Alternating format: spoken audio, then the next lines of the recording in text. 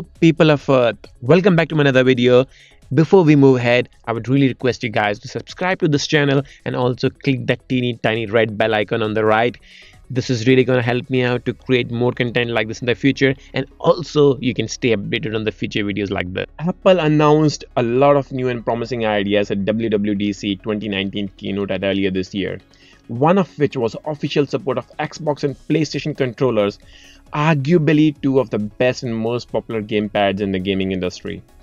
With the release of iOS 13, we can now connect both Microsoft and Sony's hardware smoothly with our iPhones and iPads with iPadOS. The real winner here is Apple Arcade. When Apple revealed the service earlier this year, it also revealed that it would have over 100 games, some of which would really require careful controls. I really shudder at the thought of playing the planned Sony game with touchscreen controls. So the idea that you can pick up your own controller and start playing an arcade game is really appealing to me. So let's not waste time and just get into it. I'll connect my iPhone running iOS beta 13 and my beautiful white Xbox controller I have and play a game, and let's see how it feels like. First thing you have to do is to find your iPhone Bluetooth settings, turn on your Bluetooth, and then turn on your Xbox controller, and it simply shows me a message to pair my Xbox controller with my iPhone. It is that simple. Now we will find a game which is currently my favorite game at the moment, especially when using a controller, and that is Real Racing 3.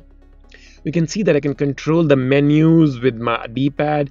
It is really awesome. It feels like I am on an actual console. Controls are exactly same as Xbox controller. When it gets a little hand icon on the screen, that means you have to use a D-pad.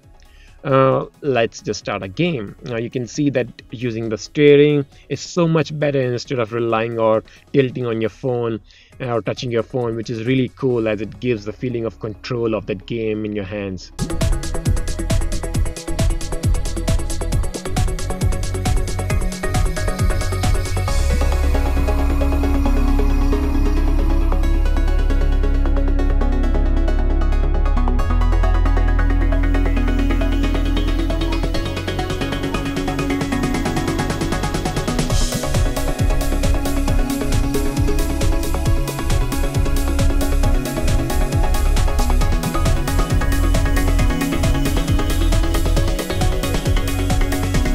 There you go. You can see that I came at first place because I was the only one playing. No shame in that. But I felt that the analogs I was using was much better than actually using my phone. I will be doing an updated video to this with the actual arcade games with the final version of iOS 13 when it comes later this year, to see if there are any more features added to it or if it becomes any more smoother or anything else. I definitely will be doing another video. So do subscribe to our channel so you stay updated to it and you don't miss out that video. Anyways guys, thanks a lot for watching, and do let me know in the comment section if you're excited about playing your game or any other game with your Xbox controller, on your iPhone or on your iPad. Till next time, see you guys. This is VK signing off. See you soon. Bye.